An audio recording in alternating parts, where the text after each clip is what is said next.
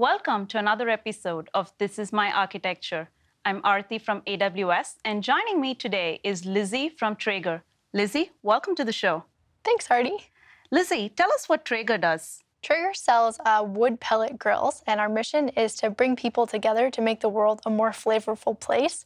And one exciting new way we're doing this is with the launch of a Traeger-branded meal kit called Traeger Provisions.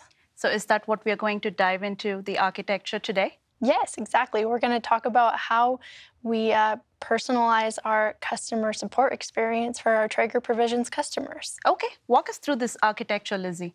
So Traeger Provisions customer will go onto the Traeger Provisions website, place an order, and that order data will come from Shopify straight into EventBridge. So it's coming from Shopify into EventBridge, and then from EventBridge through to Kinesis Data Firehose.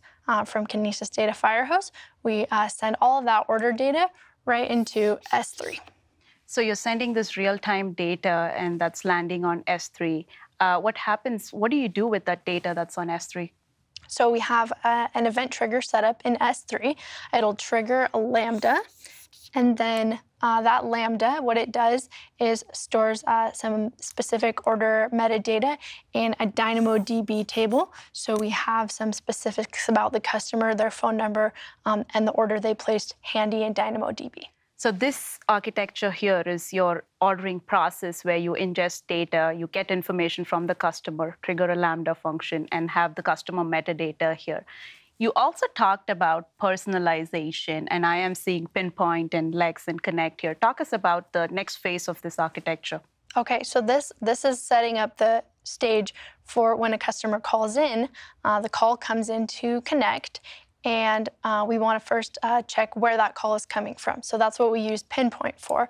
So the call comes in, and we check with Pinpoint, is it a US call or is it coming from another country? We can personalize the language options from there. At this point, Traeger Provisions is only in the US, so for this use case, it's probably going to be a US call.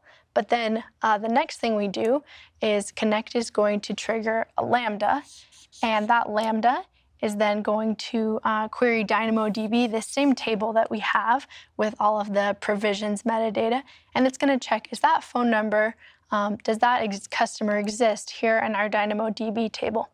And if so, then we send this back up through Lambda into Connect, and we say, hey, this is a provisions customer. So now you're able to match this metadata based on the phone number. You're able to match it back to the customer that you order information that you already have on there. So once it lands on Connect here, what happens after that? So the last thing is we want to check what the reason for their contact was. So we invoke a Lex bot that just asks them that simple question, what the reason for their contact was. And then with that in hand, it goes back to Connect. And then we route it to a specialized queue for agents that are trained in handling these provisions contacts. Got it. So those specialized queues rely on some of the personalization that happens with Pinpoint and then matching with the phone number.